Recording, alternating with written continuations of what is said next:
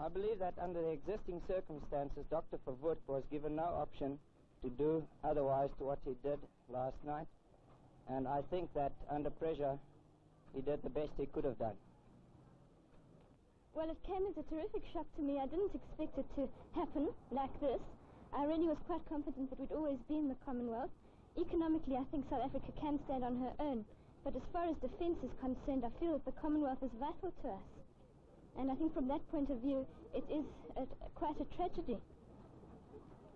Right, I think that South Africa leaving the Commonwealth is very bad, and we're going to suffer for it.